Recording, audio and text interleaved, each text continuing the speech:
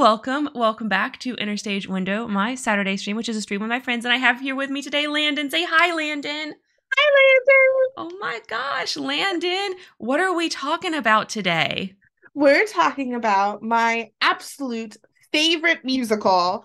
I have a lot of favorite musicals, but this one has a very special place in my heart because each song hits so hard and it's so real. We're talking about the last 5 years. Gosh, you guys, I hope you're excited. This was a special stream that Landon especially asked for. Like, can we please watch this movie? I need to show you this movie. And it's one of her favorites. So I can't wait to tell you guys all about it and why you should watch it too. Someone say welcome. Welcome in, Lunar. See that first there. Thank you so much for joining us today. So yeah, if you like musicals, you should definitely watch The Last 5 Years. We're going to talk all about it today, and I will tell you. So a couple of disclaimers first. This is not a spoiler-free podcast, as always. But I will tell you, even with spoilers, it's still good. So you can watch today with all the spoilers, and you can still go watch this movie, and I think get a lot out of it. I think, and I will talk about this in depth more, but I think what's beautiful about this musical is how simplistic the plot is, and that the music really stands out because of that. And the way that the story is told is what makes this musical beautiful. So you can know the beginning, middle, and end. And I'll be honest, like I was just telling, literally right before we came on, I was telling Karen, I was like, the summary is so short because, like, not a lot of stuff happens. It's a character driven, relationship driven musical, which I think is so rare in Broadway these days. Yes, it really is. So I want to show you guys the deck while I kind of talk about this next little introduction point. I think that our audience, because a lot of our audience is, text-based role players or people that Yes. really like RPG video games or D&D or things like that. I know most of my people that watch regularly fall into at least one of those categories, right? And for this musical being a straight up romance, it's really just about two people. That's why I think that for you guys listening and watching today, you can still get so much out of it even after we spoil it basically in Yes. today's stream, because I know you guys all like that kind of crap, because you wouldn't be into those things that I just listed if you weren't here for that like romance shipping type of stuff. And that's Ooh. really what this musical is. And I also think romance is not something we've necessarily talked about on this show before. We've talked about shipping and the relationships and dynamics, but we haven't actually talked about like breaking down what is romance and what isn't. And really looking at it and talking about like the rom-coms and everything that made so much of our growing up and the media that we consumed growing up so impactful. Because that's what was around in the late 90s, early 2000s was rom-coms every second of the day. Yep. And we're gonna get more into that, but I think before we kind of go to the next thing, I just want to say, like, I think you're totally right, because the only other time I can really think that we've talked about this sort of thing on stream is when we were breaking down Sailor Moon Crystal. Yes. That's about And even it. then, and even then, I think it was very hyper specific to the relationship of that like Mhm. situation. It wasn't necessarily like, oh, the impact of romances within our media. Mhm. And I think that Mhm. we'll get to like talk about that a little bit more today. And it's something that I really think, especially knowing that we are working up to Hunger Games, that's no secret. Yes. And that a huge part of what made Hunger Games so popularized was this forced love triangle upon it. Mm. I think that that's something that like is interesting to kind of taste before we dive in during that time. Yeah, yeah. So this stream is going to be a little bit kind of whetting your appetite for that aspect of Hunger Games that we're going to talk way more in Yes. detail about over several streams. And we're just going to be Um, girly and talk about how much yeah. we love romance. So, Yes. Okay. This is the all fem stream. Sorry, male viewers. I have maybe five of you. I still it's love still you though. good. This I still musical love you. still You can come hits. back next week. You can stay too. This musical still hits, It even if does. it is directed towards a very certain niche audience. True. True. True. So, Okay. Let's get into it. Well, we want to start with the same thing we always start with. favorite things, right? Favorite things. So this is the last 5 years, a relatable musical. So Karen, what was your favorite thing? Okay, so it's a musical, so I have to tell you guys my favorite song. So there is this song where the guy character of the couple is trying to cheer up his then I think girlfriend or fiance at the time. They aren't Fiance. married yet. Yeah, they aren't married yet in this, but they are living together, and she has had a very hard day. And so he tells her this silly story. And it's a song, of course, it's a musical, but in reality, he's telling her a story, right? In their reality. And it's about this old man dressmaker who has a clock that can actually like manipulate time. And he is just like making up this story on the spot. It's like, oh, and this happens, and this happens, and this happens, and this happens. And it is the cutest fucking thing. And he's just trying to get her to smile and distract her a little bit. And I just found it as kind of like this incredibly relatable moment in romance when I think about, like, how do couples actually interact and try to cheer each other up. A lot of times we see this very like idealized version in a movie where it's like, gifts and very like stoic type of affection and things like that, but he is very silly. And I just looked at that and I was like, oh, I've had that interaction before. And I think that anybody who has been in any sort of long-term relationship could watch that scene and be taken immediately back to some previous memory. I don't know, unless you are like, I guess, a very stoic person in your heart. But I don't think that's most people. I think most people have a silly No. side. So I loved this song. I thought it was not only a really good song, but a moment that I was instantly like, "Oh, I've been there." And so that's why it was my favorite in the Yeah. musical. It also, given where it is in the musical, it adds so much levity. That is something that is beautiful about this musical. And we'll talk about like how it's structured and why that adds things, but it is so much like good, bad, good, bad, good, bad that it keeps you on your emotional toes. And this is just such a moment where you're like, man, we're just been through an emotional thing. I empathize with Kathy, and here is this man who is literally just wanting to make her laugh and is running around just being funny and being goofy and telling a love story. And it is a magical moment. And of course I took the screenshot of the most unflattering face in the whole Jeremy scene, but Jordan.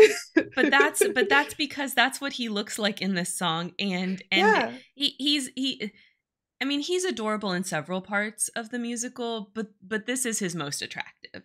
This is his most attractive, and he's pulling these like stupid, goofy faces. It's great. I just love it. It And that's is. saying something because pretty much all the songs in this musical are good. Pretty Yes. much all of them. I'm trying to I think like there is not a bad most song. musicals I'm have, prepared. I'm prepared to say that. I don't think there is yeah, a song that I would cut. Actually, no, because it's plot driven. There's a Kathy's audition song where she's yeah. like, but like it's plot. It's not necessary. Yeah, I think that's the closest thing this musical has to what I would call a cellophane man song. Yeah. Um, and what I mean by that is like every musical has that one song that's kind of forgettable. It's sung by a character that nobody really is that interested in, and regardless of its impact on the plot, it could be cut and no one remembers it, like Cellophane Man. And that's probably that song that you're mentioning is probably the closest thing this musical has to a Cellophane Man song. Yes. But even that, like, I still wouldn't cut that because it adds so much to Kathy's character. Yes. Well, and it's also like such a necessary part of the story, the point in the storytelling where we're watching Jamie have a lot of success and we're watching her cycle through over and over and over again, not getting success. And we'll go through the plot in a second, just so you guys Yeah. kind of understand what we're talking about. But But before we do, Landon, what was your favorite thing? again, it's a musical, so I got to talk about my favorite song, and that is the song I Can Do Better Than That. This is such, because we talked about how the thing that like we talked about when we were planning this episode was how relatable this musical is. And oh, look at the cats fighting behind you. It's very cute. they're just playing. Just like Kathy and shoot, what's the dude's name? Jamie. Just like Kathy Jamie. and Jamie, the cats are fighting right now. The cats are fighting. Uh, uh, uh, this is an incredibly relatable musical. And while I have always kind of related to Jamie more than I necessarily did Kathy, this song hit home to me in a way that I'm just like, man, this is my song. If you want to know me as a human being, I can do better than that is the song that it is. And it comes at this moment where Kathy has just fallen in love with Jamie or is starting to fall in love with Jamie. And she's talking about where she grew up. And she's talking about that when she was, 18, she graduated and her best friend got pregnant and married her boyfriend out of high school. And Jamie and Kathy looked around and realized that like, that's not the life that I want. And because of that, she moved to New York City. She met a boy mistreated her, and she realized that, like, that's not the life that I want. And then all of a sudden, like, meeting Jamie, she's like, this is it. You are it. This is the life that I want. But I'm going to continue to strive. I'm going to continue to sit there and say that I can do better than what I currently have if I feel like I don't have enough. And that to me, I was just like, as someone who very, very similar paths as Kathy in that regard, I was like, wow, this hits home and is a song that I just love and would love to belt to. And poor Kathy, her entire like high school and early adulthood, like college age and just out of college, like around that age, was such a struggle for her. She really Yeah. had a lot of trouble getting her career started, and she has a lot of romantic trouble, but she's very attractive. So she finds people that are interested in her, either for her looks or her personality, but none of them are invested until Yes. Jamie comes along. And that's basically what she's singing about is how, like, no, I'm not going to settle for somebody that's not 100% interested in all of me, right? Mhm. And I think that's another point that's like, ah, haven't we all been there a moment? At least everyone's at least had one relationship where you were like, oh, this person's only interested in this part. They're not really Yes. interested in the whole me. I I also think it's an interesting show of Kathy's character because this song comes near the end of the musical, but at the beginning of Jamie and Kathy's relationship. And we have seen Kathy give that up. We have seen Kathy no longer believe that she can do better. So, like, the knowing that this is where she started, and it's somewhere along the line, we watched her lose that. And like that's a moment that you're like, holy shit, didn't even realize that that's what's been leading up to, is that like that's what's been missing all along, is that she did one day, she did have it, and now she doesn't. And where did that go, and who was given that? And so Well, it's a really beautiful part.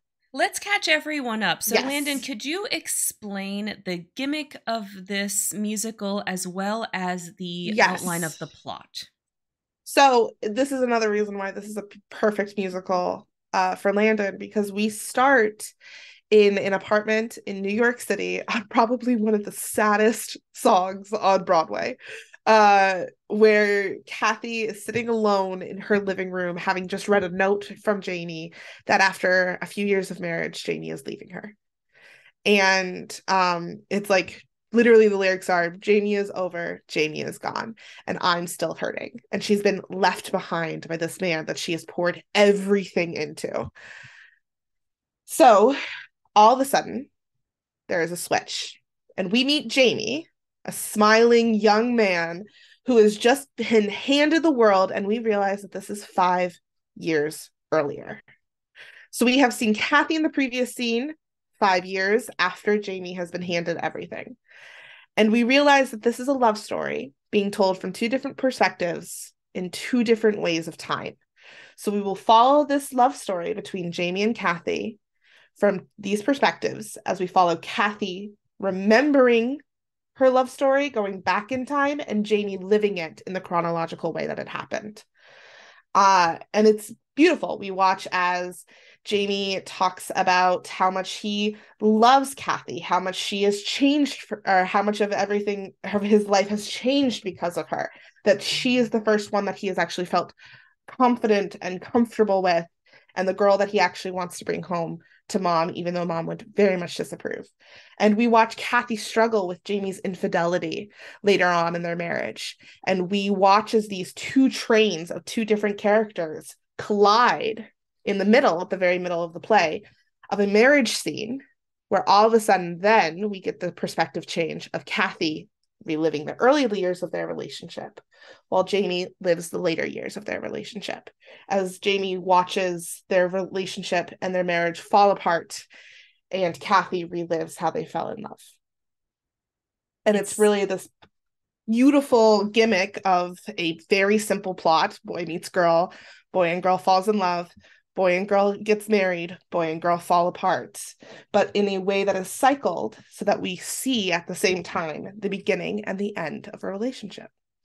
It's so good. I love So a good good. gimmick, and it sticks to it. It like sticks Yes. to its gimmick where Jamie is starting from the beginning and moving forward in time, and Kathy is starting at the end and moving back in time.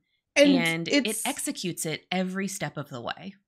and we are obviously watching the movie version, but the musical version does something very interesting where there's a single item of clothing that Kathy wears. She wears a scarf, Jamie wears a hat. That if it is their scene, they are the one wearing that. The spotlight is put on them and the other character is in the background.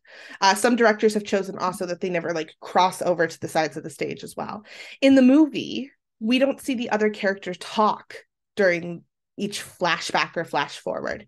So when it is Jamie's turn, Kathy is there on screen interacting with him, but she's not really saying anything. She's just Very like, few lines. she has very few lines, or even if the lines that she is saying, there is no sound coming out. So you could see that she's talking to him, but there's no sound. We're not actually privy to her words. It's all through Jamie's experience. Same thing goes for Jamie when it's Kathy's turn. We see this beautiful one of my other favorite songs is "I Can Do That," where Jamie and Kathy have just gotten married. They're at a party. Jamie is being celebrated because he's an author who's found instant success. And Kathy is like talking about how she's a part of his success because she's supporting him. And we're watching Jamie talk to all the people in the room while Kathy is basically being ignored, but she's the one who's speaking to us. So it really is this like beautiful scene of like, oh, they stick to that gimmick. And the only time that they both talk and both sing together is in the middle where they're getting married, and at the end where Jamie is watching himself, like as a memory, watching himself fall in love with Kathy, but also leaving her. And Kathy is watching herself fall in love with Jamie after being left. Yeah, it's really, really heartbreaking at the end. Mm-hmm. And we're gonna next talk a little bit about the industry and the environment around this particular musical, but I can't wait to get back to the characters because they are Yes. both so compelling and there's so much more about them that I can't wait to share with you. But first, let's talk about the industry and everything that was going on. So the play began in 2001. All Mm-hmm. right. And that's when it was kind of like in its heyday, like being produced or whatever, right? It's by Yes. a man named Jason Robert Brown, which I took a look and he hasn't really made much else. But I thought it was very interesting that what he feels inspired by is something like, Sunday in the Park, where it's about how do you love a successful artist, right? Which is a lot of what the musical is about. Now, the movie came out in 2014, all right? So if you think about what was going on in between 2001 and 2014, that was like the era of rom-coms, right? Mm-hmm. Like you could go to the video store because yes, we still had those back then. They weren't around for much longer, but we did still have them. And almost every week, there was a new rom com that was just coming out on DVD that you could rent. Yes. And it was great. It was great. It's fantastic. Yeah. Actually, a fun little offside. My sister and I, we just went on a cruise over Christmas, and it was nightly ritual that we would watch some of these early 2000 rom-coms and drink hot chocolate at night together. And I was like, man, I forgot how often things like 27 Dresses and Made in Manhattan and all of these like silly, cheap rom-com movies of just feel good, get laughs, boy and girl meet and fall in love constantly came out, and how that's not around anymore. The last, like, I'm thinking, it wasn't there just a J Lo and, oh my God, McConaughey, I think, Who watched it? rom-com that tried Nobody. to came out. Nobody watched it. Yeah. The last rom-com that I can think of that I watched and loved was Crazy Rich Asians, and that was in 2019. Yeah. Right? Like, So you're probably thinking like, "Oh, why have I never heard of this movie? It yeah. sounds great." Well, it came out in 2014, and by the time 2014 came around, video stores weren't really a thing anymore. It was all streaming, and rom-coms, they don't make money at the box office. They never did. The reason why people were producing rom-coms was for the secondary market. It was for money that they were making off of video and DVD sales and rentals, all right? So by 2014, when video stores really weren't a thing anymore and everyone had Netflix or whatever, rom-coms really kind of stopped making money and they stopped being promoted. So this movie came out based on a very popular musical, and unless you were like super deep into musicals, I guarantee you had no idea. Yeah. Because it kind of just slipped in there, and it's not a big budget musical, so it really didn't have any advertising. And then it was just released on streaming platforms, and that's it. Unless you got it in your recommendations Yeah. for your streaming algorithm, you never heard about it. And this is around the same time that Pitch Perfect came out. So Mhm. Anna Kendrick hadn't found major success yet. She certainly was a known name, but she wasn't a title to bring to the box office. And this was prior Mhm. to Jeremy Jordan being on Newsies. So he too, while very, very famous in the Broadway circle, was not known in the industry as a whole. So we have these two, for lack of a better term, indie actors in a very indie movie of a musical that has no large hit songs, that has no large cast and dance parties and dance numbers, that really, really focus on a very simplistic plot that was dying in the media's eyes. It wasn't set up to fail because I think it was successful for what it was, but it certainly was never going to be a hit. Um, Unfortunately, not. and it kind of died out. Like, so did the movie, and so did the Yeah. plot, and so did the musical afterwards. It's Yep. still it's still currently being shown, but it's not being shown anywhere near in the United States. The last showing was in 2019 in Syracuse, New York, and 2018 in Dallas, Texas. And prior to that, it had several years of not being around in the United States. And 2013 was the last time that there was an off-Broadway revival of it. So, I imagine that as far as like big musicals go, this must be one of the cheaper ones. So, community theater organizers or people looking for a good play for a smaller high school, take a look at the last 5 years. I don't know how much the But rights even are, then, but I I feel don't like they can't be much. but even then I disagree with you because it is so small. It's never going to be successful in those things. Well, Because like no. literally Yeah. our speaking cast is two, maybe three characters. Tiny. It's tiny, tiny. It's tiny. So as far as community theater, it's never going to be that. It certainly will never be any sort of high school or any sort of program where you have worlds of more kids. Maybe on a student directed, like, hey, if you're in high school and you're having a student directed project, this might be it. But It's so small. It's so small. So like, and here's the other sad thing is as of this month, it's not on streaming services anymore either. So I would say be on the lookout for when it comes back and definitely watch it. I'm sure it will cycle back around. But we had to watch it other ways because it was not, and it was okay. It was in It was 2022. It like disappeared in in 2023. December. We checked in Yeah, December. and it was there, and then it wasn't there. It was just so In sad because January. I have to go buy it because this is one of my comfort movies, which is sad because it's a pretty depressing musical. But this one's really good. I think it deserves your attention. If you are a Mhm. musical fan, even if you're not a super big rom-com fan, I think it still deserves your attention. And if you're a rom-com fan, oh my god, it's a must see. It It's a is a must must see. see. And I think that like this really speaks to, again, just trying to focus on like the idea of rom-coms in the industry of like just a dying genre.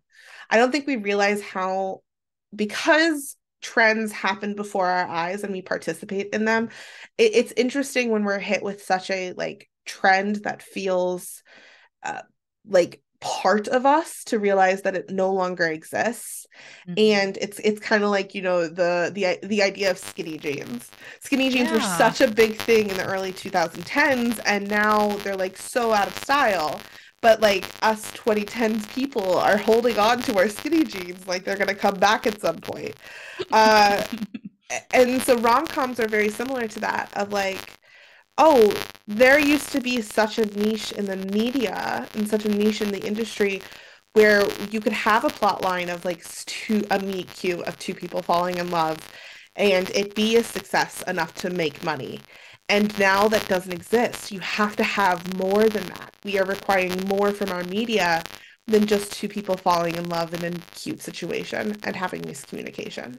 And I don't see it coming back, to be I don't honest. either. Like, the only way it could come back is if they totally changed the pricing and monetization structure of streaming, because right now, the movie producing companies, they simply don't make enough money on streaming residuals to justify something that has a more niche audience. They can only really make four quadrant movies. If it's not a four quadrant movie, it's not going to be worth the investment. Unfortunately, that is simply the case of the market. So this was probably one of the last like really good rom-com movies to Mhm. be produced, period.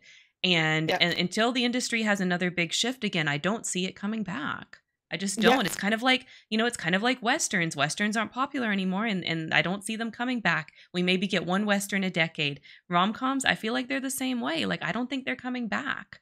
No, I agree. I don't think there's space for them anymore. I also think Mhm. that that has to do with like the industry itself really putting a foul taste in our mouth as far as like the writing, because they were successful, got so lazy with what the stories were. Oh god, it's true. There's so many Obviously, bad rom-coms. not even like talking beyond last 5 years, but talking about like, oh my God, there's the one with Jennifer Aniston and what's his face where they have a one night stand to get pregnant and then like are going You to mean knock every up. single Jennifer Aniston rom-com? I can't think of a You're single one right. I like. I'm You're sorry, right. You're Jennifer. I'm right. You're sure you're right. a lovely person in real life, but No.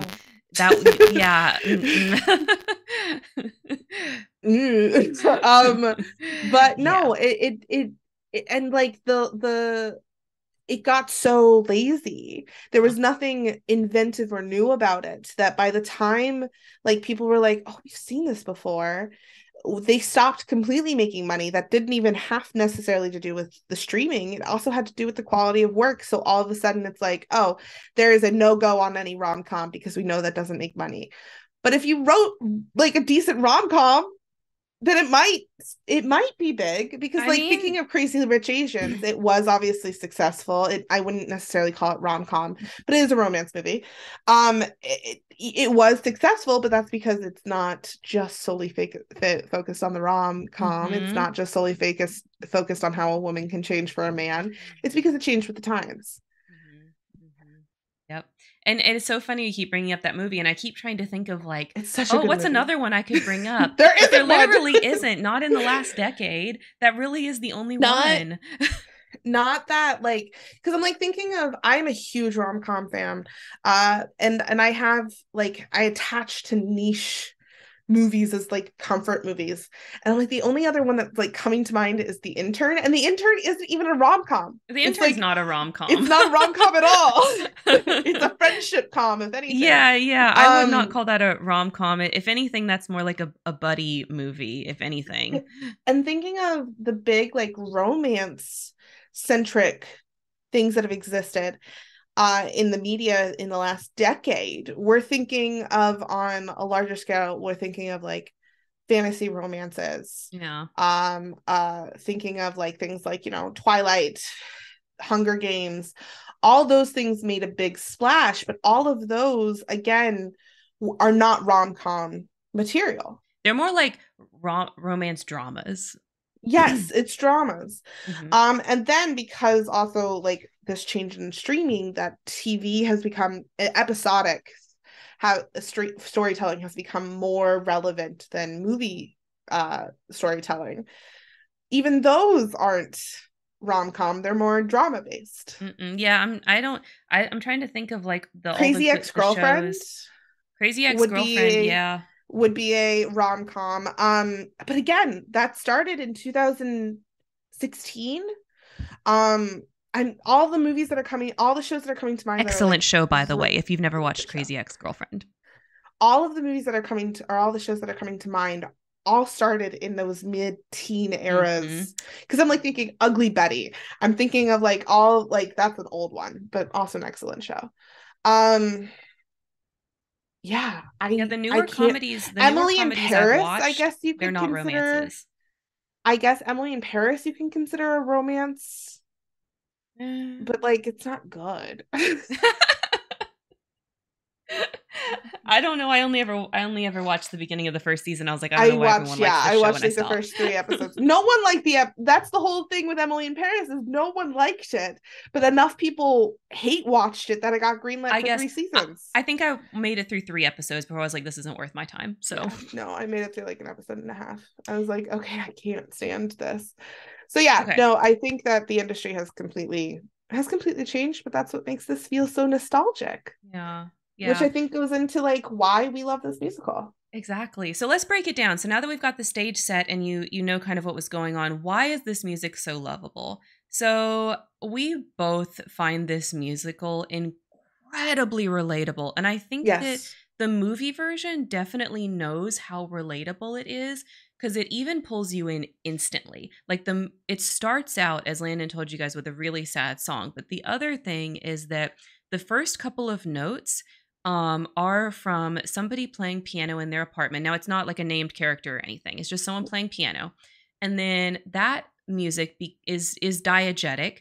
And throughout the rest of the musical, there never is another moment where the music becomes diegetic, but it doesn't need to be, because the second you're pulled in to Kathy's like sad song about Jamie leaving her, you don't need it anymore. Like, you're in. Like, this musical has an amazing opening scene that just like sucks you in instantly, and at that moment you are along for the ride for the whole rest of it.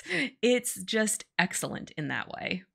Yes, I also think it's plot itself, like not even about the love story of it all, but the plot of, if you want to break down the plot as simple as possible, it's 2 people who outgrow each other.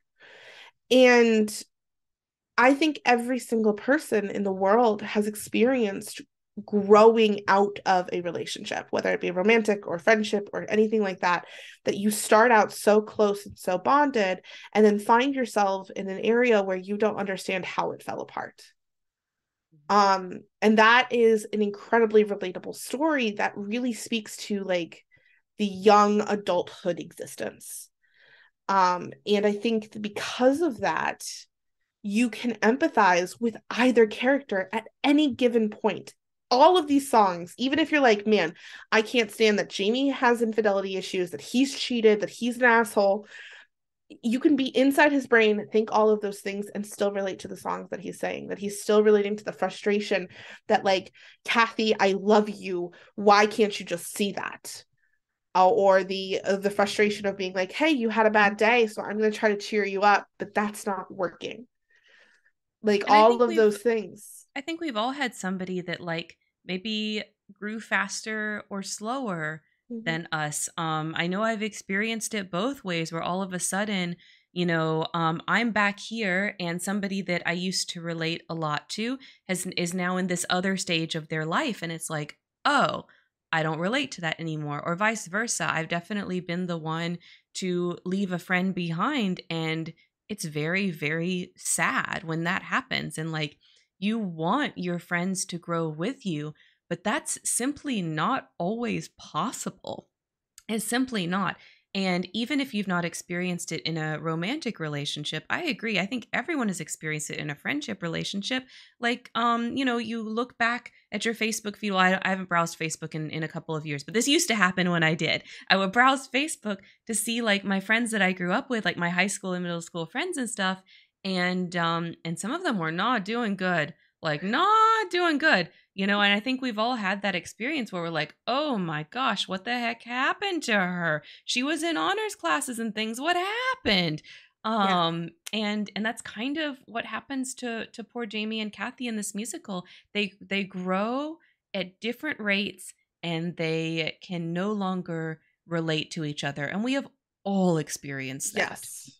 And I think that's actually something incredibly unique that, like, and we'll talk about Kathy's character in a bit, but like that Kathy experiences too, of we see this song of I can do better than that, which is all about that idea of growth. I am going to outgrow, and I have already outgrew the people in which that I grew up with. I grew so fast, I needed to get out of that city and I needed to come to a big city.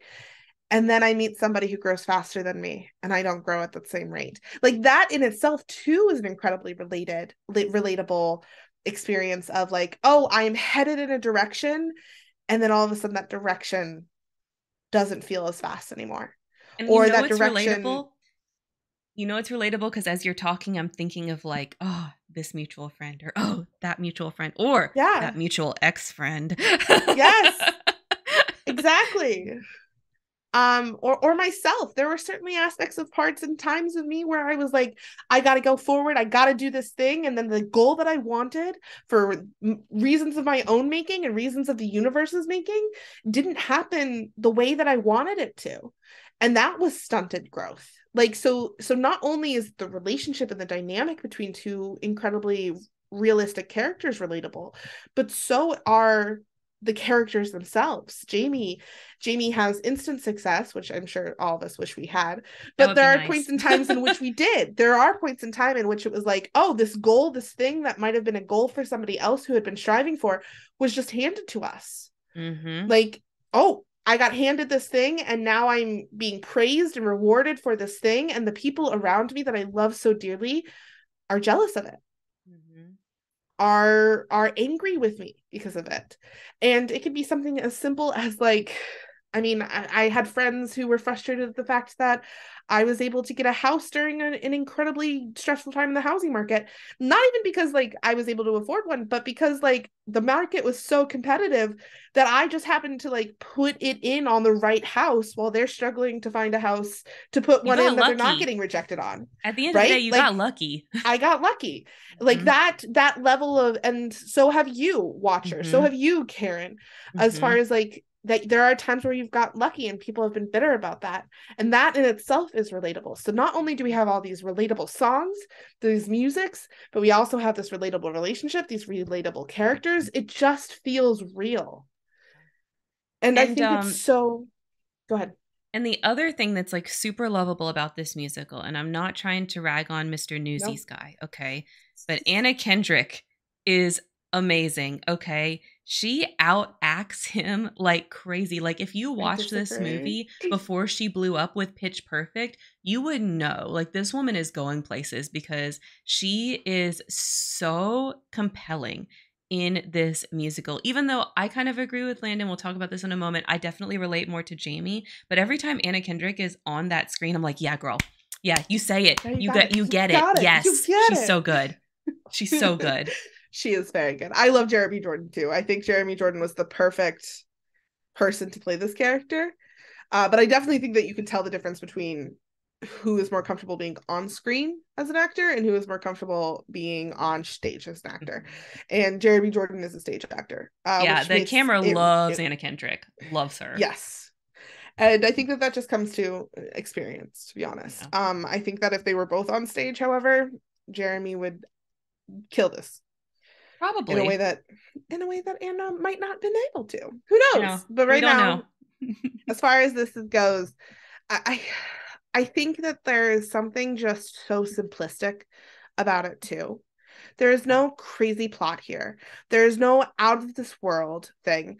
I think every single person can put themselves in either character's shoes and feel like this is a life that could be lived.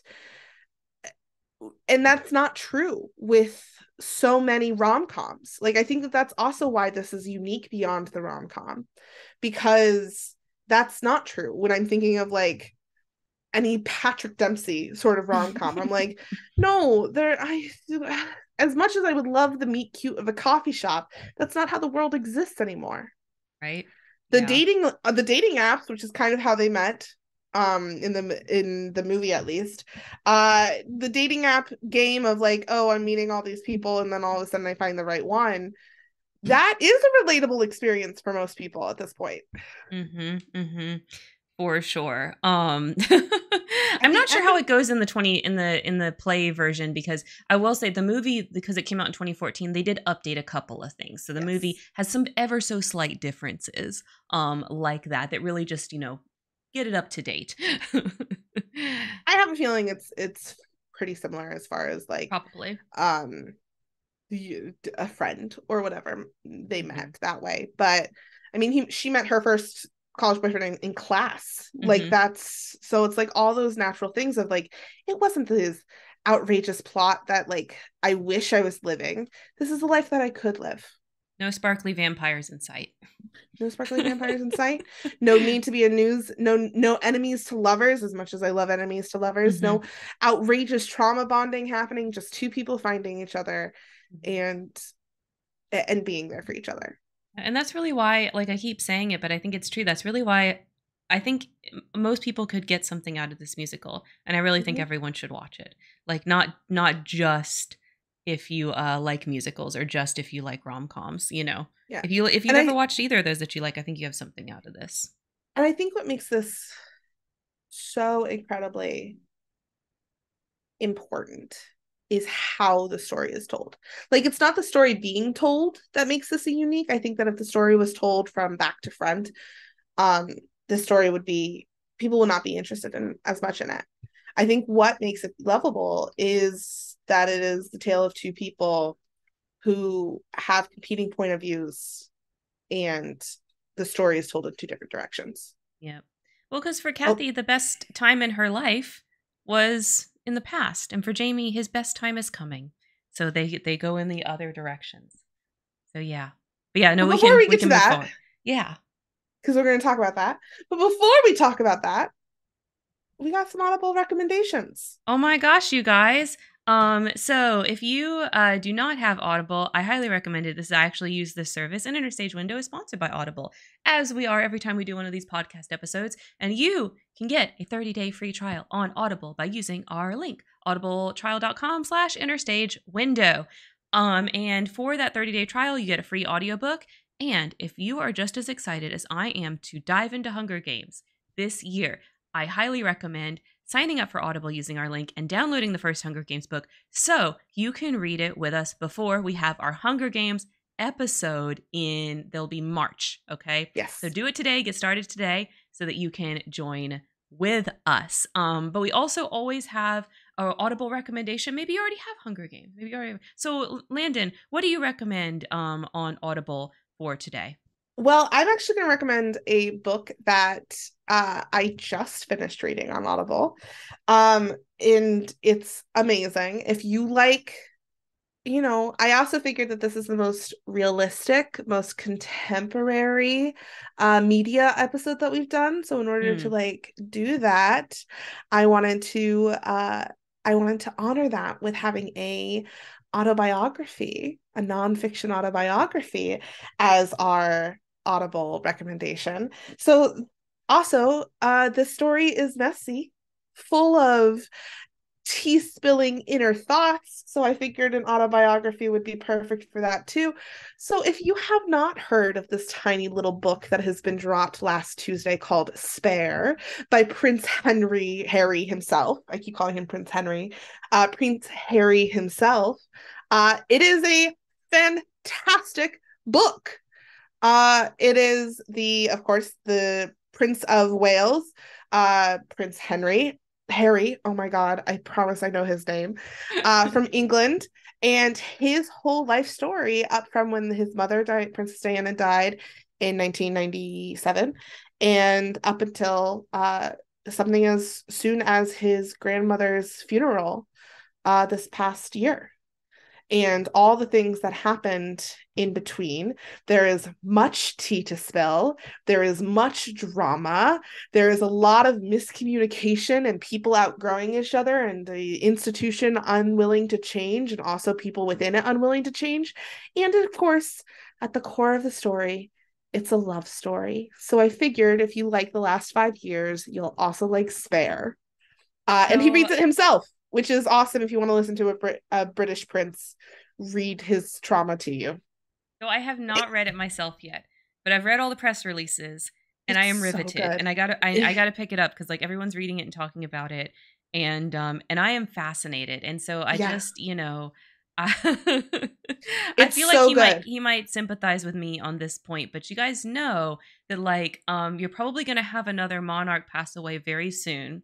So UK, I would just like to tell you, you can just not do the coronation for the next one. You don't have to do this anymore. It's okay. It's okay. It's okay. You don't have to. No, I will say that is like the one thing that I will, for we like to run a little bit of a leftist podcast here sometimes. This is not an anti-monarchist book. I will just say that right there. Prince Harry and all of his wonderful therapy glory has yet to find that the institution in which he was born into is a incredibly damaging part of history. He does not really acknowledge that in this book. However, I wouldn't expect him to. I wouldn't expect him to either. That seems like a bomb that just is too much for right now. Maybe when his father dies. Maybe. I'm just saying, like, hey, UK, you don't have to do it. You had a chance. You screwed it up. But you have another one soon, I'm sure. Without spoilers, this story makes his father look like a better king than his brother would be. No, stop it.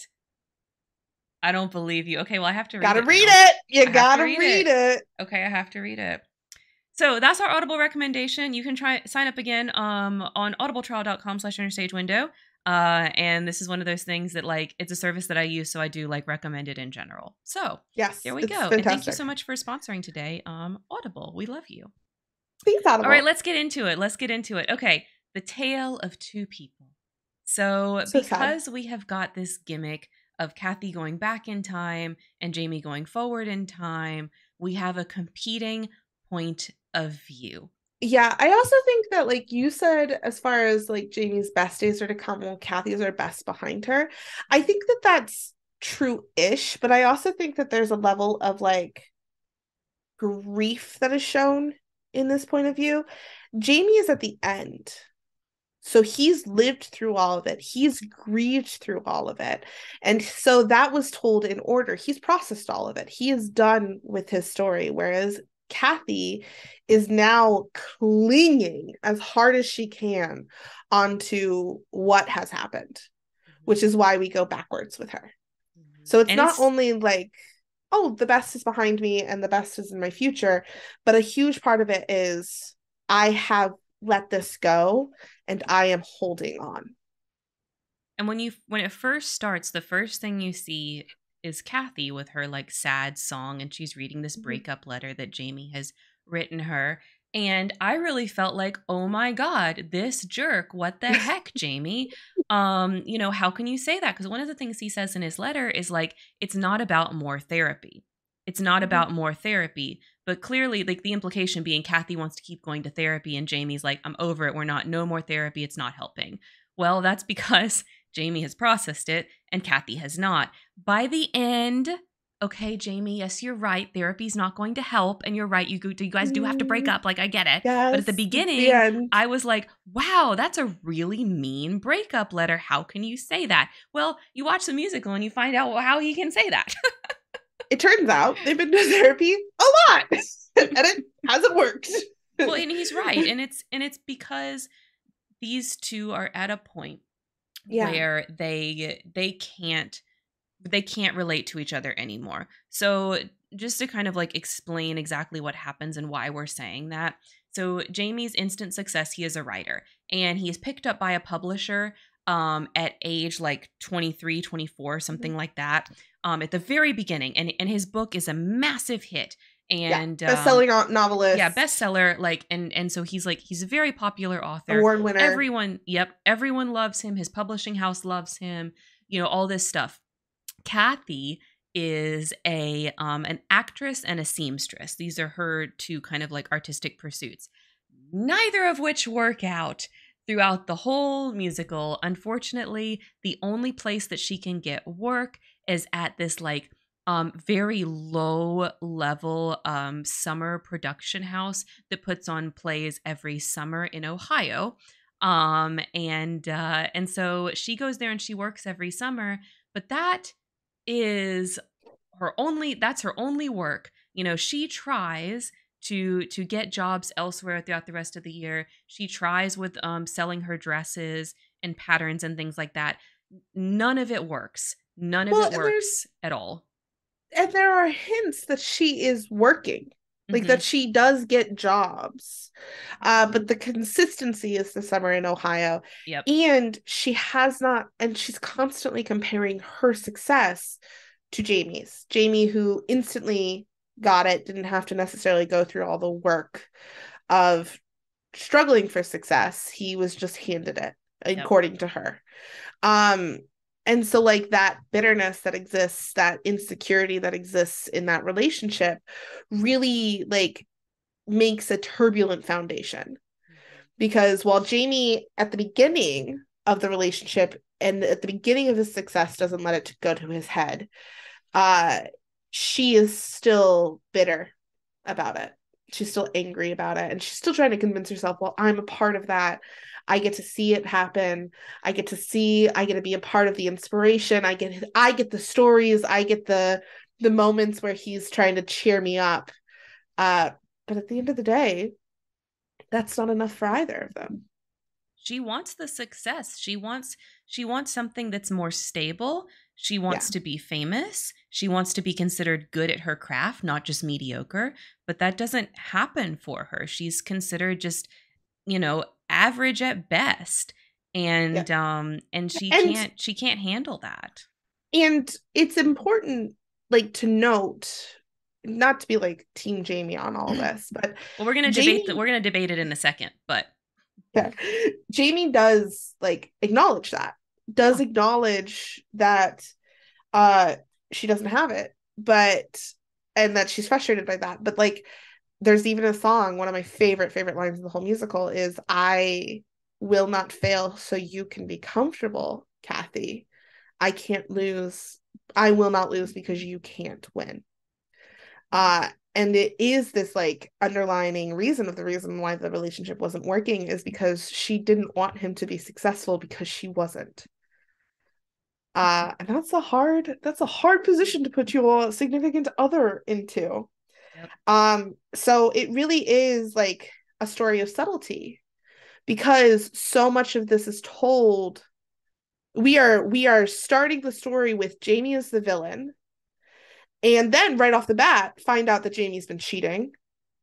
And also like have a song in which Jamie is not, when we see Jamie's first song, he's not making a great case for himself. No. This man is 23 years old and he goes through describing all of his previous relationships. Somehow by 23, he has had 12 serious girlfriends. That man is the fastest serial monogamist I have ever seen. No, he dated a set of twins. Like just no bueno. No good. So like he obviously uh is not, so like he's not set up to be like the hero of this story. He is set up in the first three songs to be the villain because we find out he's left, we find out that he is a serial monogamist, and we find out that he cheated. Mm-hmm. Uh and that he seems to be emotionally cut off from this Mm-hmm. relationship. And then we watch the rest of the show, and it's all again subtlety of like these small little lines and small little moments of like, oh, the flaws in Kathy's character are these pauses, Yep. are these small insecurities rather than anything big happening. And we get it Uh told through Kathy. We get it told through her art. This doesn't really happen as yeah. much with Jamie. We don't really learn a whole lot about like what type of writing he does or what genre or whatever. But for Kathy, we see every summer what play that she is doing. So I'm going to give you three examples. One of the very first ones that we hear about is Les Mis. And what is Les Mis if not a tragic romance? And And that's the again, first one that she is in. She's we don't learn too much about it, but she's part of this Les Mis production, and she's miserable. and that's at the end of her. So that's again because timelines are confusing. So that's at the end of the relationship Mm-hmm. that we find out she is in Les Mis. Mm-hmm. And the story behind the romance story behind Les Mis, in case you don't know, is an unrequited love story where Fatima feels as if she has fallen in love with this man, this soldier, who's fallen in love with somebody else, and no matter how hard she tries, this man won't notice her. This man can't, like, even though she is willing to die for him, he takes advantage of that. And so that's how she feels, is that Yeah. Jamie is taking advantage of her love. Yep. And then towards the middle, one of the things that she talks about is that she's part of a production of Porgy. Well, what's the plot of Porgy? In Porgy, it's all about this guy coming in and trying to save this woman from an abusive relationship. So she is starting to feel like very put upon, very like, I need to be saved from this relationship, and she believes at that point that her being saved from the relationship is going to be, you know, finding acting work actually in New York instead of having to Mm-hmm. continue to go back to Ohio. And And this also is in shown through some talking about Porgy. And in some ways, also, I think thinking Jamie will also be the hero. Because at Mm-hmm. this point in time, we're also seeing Jamie do a lot of the legwork. We're seeing not only Jamie, like this is the time where that song, the Samuel song comes in, Yep. where Jamie is trying to cheer her up, where she is failing these auditions, where they are getting married. So there is still that like idea of being like, oh, I am not in a healthy relationship, but I'm expecting my partner to come in and save me. I'm also expecting the success to come and save me. If only I can be on that same level. Mm-hmm. She just keeps thinking it's all going to fall into place soon. It's all going to fall into place because she has these conversations with her agent as well, where she's very hopeful. Like she thinks, oh, it's right around the corner. It's about to work out for me. Like it's going to happen any day now. And her agent seems to be. We don't hear the agent, but seems to be like very positive towards her, thinking that yes, it's going to work out really soon. And poor thing, as we know, because we're going backwards in time, it doesn't. It does not. Yeah. And then Um. that first summer, Mm-hmm. she's doing West Side Story, Mm-hmm. which again, tragic romance of boy and girl from separate sides of success, Yep. But fall but the in character love. she's playing, I can't remember the character's name, but it's the girl that comes over to the US. Like she follows her Puerto Rican Mm-hmm. boyfriend to the US. Puerto Rican boyfriend is not around anymore. He dies, right? I can't remember what character it is. But anyways, if you've I seen don't West Side remember. Story, you know exactly who I'm talking about. So she's literally a trailing spouse in West Side Story. That's the character she's playing. And guess what Kathy is? She's a trailing spouse. Her spouse is way more successful than she is. I also think that there's an interesting story there as far as like a connection as well is the end of West Side Story, the main love story, not the story that Kathy is playing within it, but the main love story. The man dies in the end. It's the woman. So like there is a feeling of left and abandonment towards the end. So we see this first, like that's a hint towards it. Even though Kathy isn't necessarily playing Maria, the fact that that ends in tragedy and abandonment and grief, and we know that Kathy's story has already ended in abandonment and grief. The subtleties. Yeah. Yeah. The And I think absolute subtleties. it's so interesting. And I just love the part how like we see Kathy through her art because it's so important to her. And Jamie's art is already successful, and so we barely ever hear about it. We see Jamie's with his relationship with other people, Yeah. which is a fascinating thing because we don't get to see the other sides of those conversations. But Hmm. we see it with him hearing about his instant success from the book editor who wants to come in and publish his novel. We see it about his struggle with keeping it, like his struggle with women after they get married. There's a whole song about Jamie talking about like if only we could disappear and there was only two of us, because it seems as soon as you get married every single woman wants to sleep with you. Like that's literally the key of it, of Jamie don't like, know how to oh tell a woman no. He don't know how to tell no, a he woman don't no. know He how to never tell. learned, and he doesn't want to learn.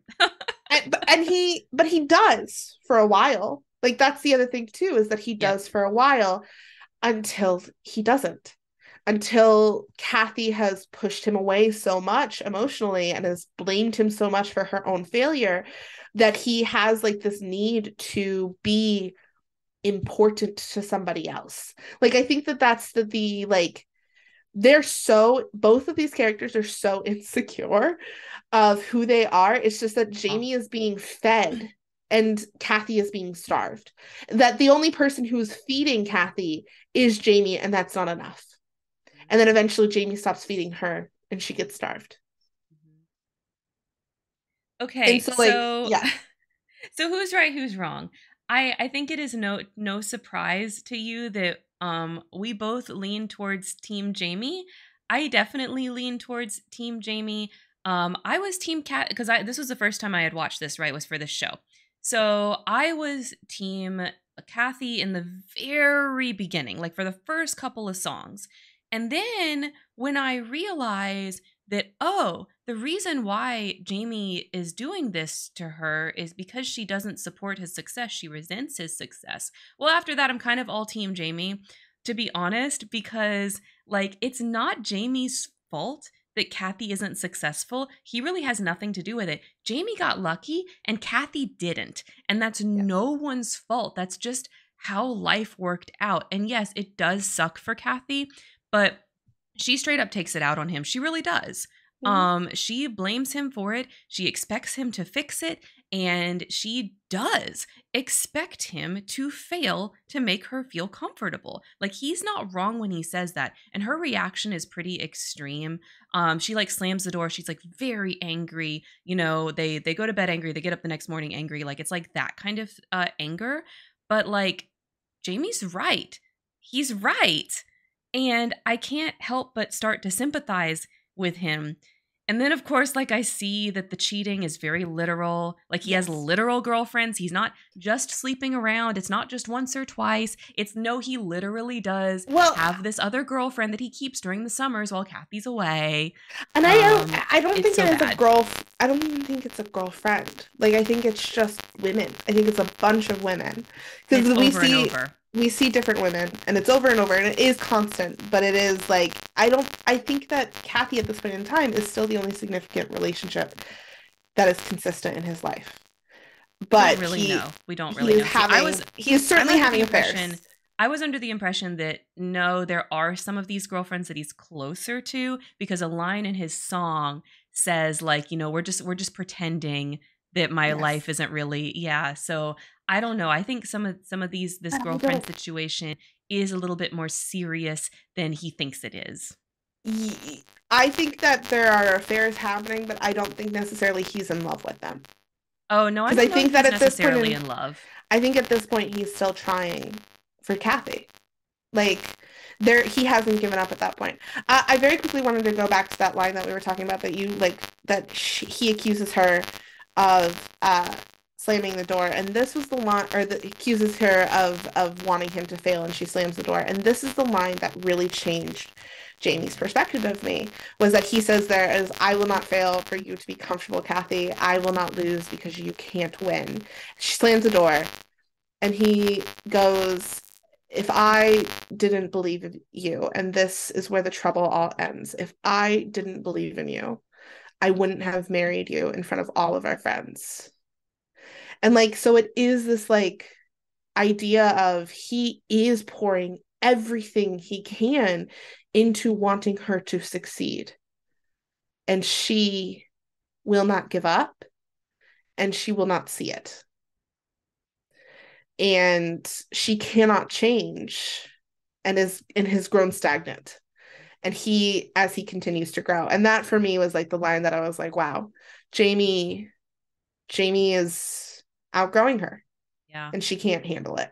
Yep. Because the thing is like someone's got to make the money, right? So if Yeah. you want this relationship to work out, the only way it's going to work out is if Kathy decides to give up on her dreams and literally just be a trailing spouse that follows him. Unfortunately, in both, 2001 when the play was written and in 2014 when the musical came out, there was no Twitch streaming. YouTube was very small. So like, I mean, today, if this happened today, I would say, Kathy, you could just become a YouTuber. You could just become Or a Twitch streamer. or like or like change your plans. How many people have gone to New York City Mm-hmm. to find a dream, have not failed that dream, but have realized that they can have a different dream? Yeah. But she won't. She And refuses and to have she a different won't. dream. Her sight of what growth looks like is so determined on, no, I will not fail. I will not fail. I will not fail. And that is what's causing her to fail. Her lack of willingness to take other jobs other than the ones that she's applying for, her lack of willingness to see that like Ohio is a possibility to like expand, Mm-hmm. but she's not willing to consider that because that's low tier for her. Like Mm-hmm. there's so much stubbornness that comes with her that it really is a huge fault in the relationship, even though I will say she is the she what Jamie does is not right. I don't want to Yeah. sit there and say like, oh, it's okay that Jamie cheated. It's not okay that Jamie cheated. It's not. It wasn't right. It was not good. No bueno. Jamie did wrong, but so did Kathy. And I think that like because infidelity is so outwardly wrong and so loud in its wrongness, and the lack of growth and betrayal of like those vows of growing together and being with each other in sickness and in health is so more subtle that Kathy looks the victim. Mm-hmm. But she's really not. She really created She's this not. situation where he kind of didn't have a choice. Even if he didn't actually cheat, he still would have like emotionally disconnected from her no matter what. Mm-hmm. When I was watching this and she accuses him of cheating, and we learn in the very beginning that he has cheated on her. I didn't believe it. So I legitimately thought like, because it was at that point that I was starting to see that like Kathy's kind of like really stubborn and annoying, and maybe I'm more team Jamie. So I thought like, Yeah. well, maybe he It's didn't really cheat. Maybe she's overreacting. And so you find out later, like the cheating is made explicit and clear to where you can't deny it. And I was like, dang it, Jamie, really? Really? You no. actually did? The heck? Yeah, no. It's interesting because it is that like level of it's a beautiful, it's again, there isn't a bad song on this album, but it's the second of Kathy's songs and they're in Ohio together, obviously near the end of the relationship. This is like the first song is Kathy Has Been Left. Ohio, this is the song right after that. So at the very, very like end of their relationship, and Kathy is like trying to make it work, being like, hey, you visited me in Ohio. And Jamie is like also trying, but then he's like, yeah, I actually have like a party that I have to go to, so I have to go back to the city. And she gets angry at that. And then like the visceral like accusatory of like, oh, I guess you could go hang out with your little girlfriends starts. And it is that like that jealousy anger monster that takes over at the end of a relationship. And it's a really interesting way of seeing it because you're like, okay, Kathy, you're overreacting. This man has a meeting to go to. Well, that's what I thought. I was like, Kathy, he's telling you he has to go to a meeting. Like, I know it's annoying to have to go do social events with your coworkers. I agree that it is, but if you want to, grow your career, you have to go do the stupid social events with your coworkers. And so, like, at that moment is where I was starting to be like more team Jamie. And I was Yeah. like, she's accusing him of cheating. And like at that moment, I was like, well, maybe he is, but it's probably not that bad. She's probably just, jealous and annoying. No, he's like literally got girlfriends that he's bringing Yeah, no, home while she's in he's Ohio. it's not good. He's not No. good. And But you like get it, you get that big clue. You get told at the beginning of the musical that by age 23 he somehow well, had 12 relationships already. yes. And here's the other thing too is that like I never doubted the cheating. I figured, yeah, no, there's probably been affairs. Like that's why they're here. There have most definitely been affairs, especially when we hear the song about how he can't say no. Like that he's struggling with saying no to women who are hitting on him. Um and so I'm like, oh yeah, no, he definitely cheated. I think what's interesting is how the story like changes your perspective on that ultimate betrayal because you realize that he's not the only one who betrayed. And I think that like that's who is right. There is no right. Right? Like that's at the end of the day, there is no right. This relationship was wrong. It was wrong for both of them. Right time, it should have ended sooner. Yeah. It didn't. Yep. Really, Like and the only way to make this right is if that moment where Jamie realized that he was going to cheat, because it's really clear when he realizes like this is an eventuality that's going to happen. Like he makes it very explicit that it's going to happen. He should have broken up with her then, but he didn't. or that he or like that they had communicated. Like Hmm. that's the other thing too is this is a story of miscommunication down to the very beat of it of like if they had communicated if Kathy had been honest with the like, Hmm. oh, I am so hurt that you're successful, like, and they could have had that conversation right at the front of it where it's like, well, I'm not going to lose because you can't win. That would have been able to be heard if there was less hurt involved or Hmm. if there was less anger at that point. Having those communications and the reality is like that's another reason why this is so relatable is because the coulda shoulda wouldas of a relationship can go over and over and over and over again, but at the end of the day this is how a relationship falls apart. Yep. You could have communicated earlier, sure, but you didn't, which means that at the end, it's messy. At the end, someone leaves, and at the end, someone is holding on. Yep. Yep. But ultimately, I think that what we learned at the very beginning about how Jamie said, no more therapy, I'm just leaving. Ultimately, I think he's right. I don't think a therapist could have fixed this No, at all there's because the only way to fix it would have been to totally change who Kathy is. And she's and not who he interested in changing. and who he is too. Hmm. Because like, let's be honest, he's also not interested in changing. He's not. He's not He's interested. why and here's the deal too. Why would he? He He's shouldn't. successful. Yeah. He's successful. He's getting everything he wanted. He Hmm. doesn't feel like he needs to be fulfilled by this relationship because he's being fulfilled by other relationships. Hmm. There is no reason for Jamie to change. Yep. Kathy has all the reasons to change because she is miserable. But then again, people who are miserable also find it just as hard to change as people Yep. who are thrilled. She still doesn't want to. And if you don't want No. to, no amount of therapy is going to do anything for you. Yeah. This is two people who were good together and then weren't. And Hmm. that happens so often. Yep. And that's okay. No one is right. The right move was to leave. Oh, that's so good. This movie is so good. It's a good musical. I'm so glad you liked it. Like that was I like did. this is like again, there's like levels of like stories that I'm just like, oh, I hope the people that I show like this thing that I really, really watch and it's so close to my heart because every single song in this is relatable. I get every person I understand. And so it's like so fun when you share that piece of joy with somebody and they're like, oh, I get this too.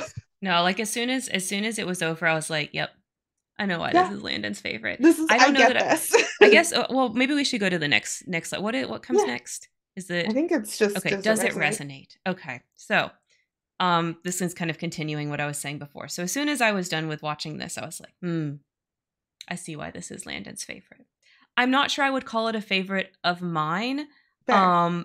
because I like things a little bit more campy and tropey, and this is a little bit too realistic to be a favorite. A little too indie. But yeah, it's a little bit too like, oh, I've been there. I've been there exactly. But because of that, if we're asking like, does it resonate? Oh my God, absolutely.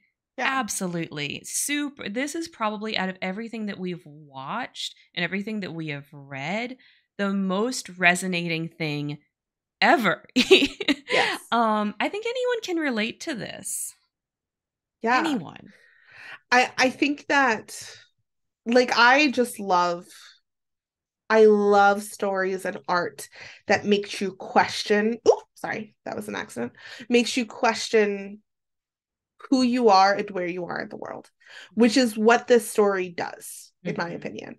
It makes us question, like, the relationships around you. If you feel something when watching this about, like, being like, oh, this is really close to me and my partner, just saying, maybe You might want to examine explore that. Because it's so real and it's so accurate. And like the only other thing that I can like relate this to is have you ever seen Daniel Sloss's comedy?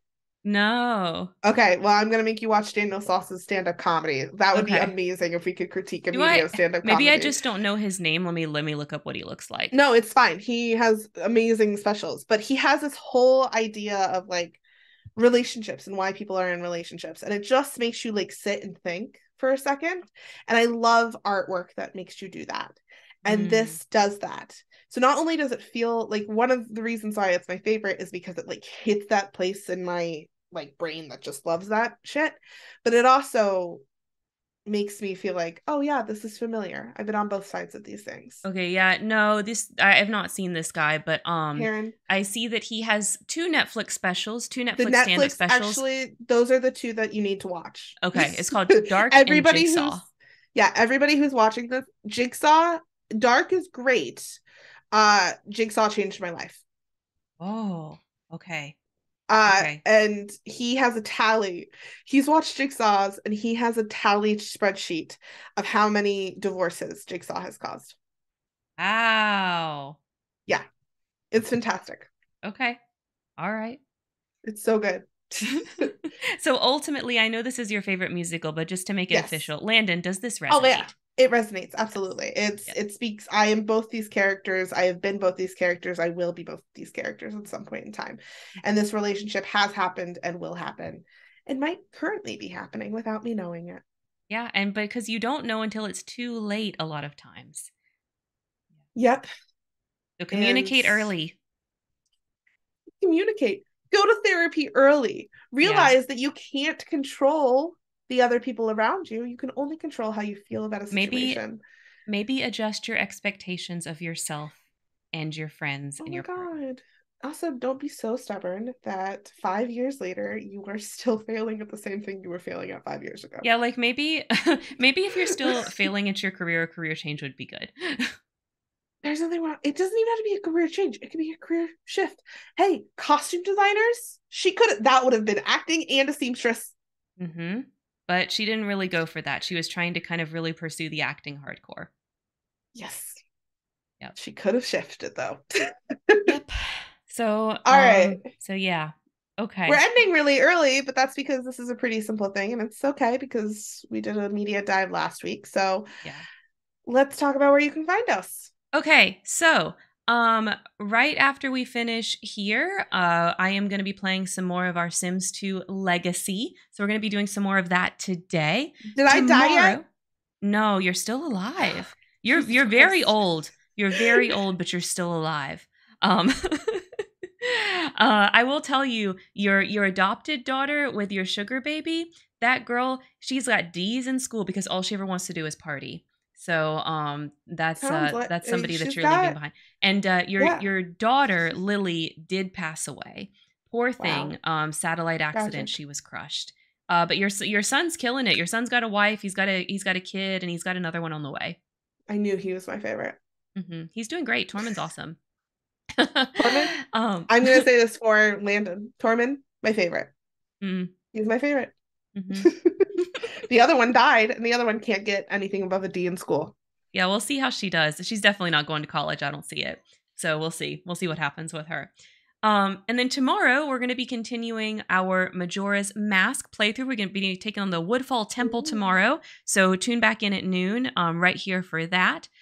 Next week on Interstage Window, we're having a community day. You guys, so we're going to be playing some Stardew. So you want to come back and hang out here with us where we continue our Stardew form. We're still on year 1. We're going to be doing our first Spirits Eve, so I'm very excited for that.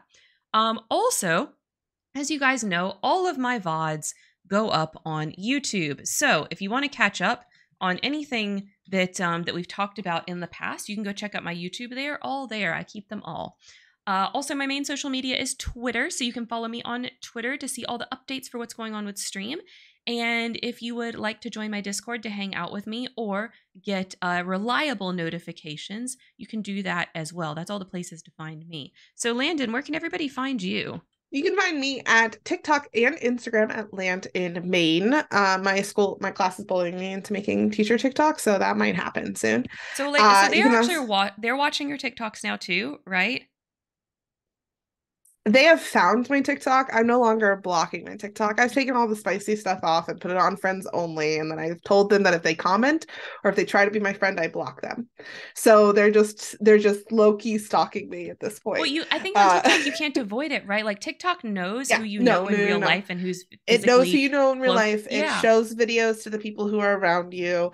Like it's at this point when it happened last year, I was like really freaked out by it, especially because I had like thirst traps and stuff on that, and I was like, I hate this.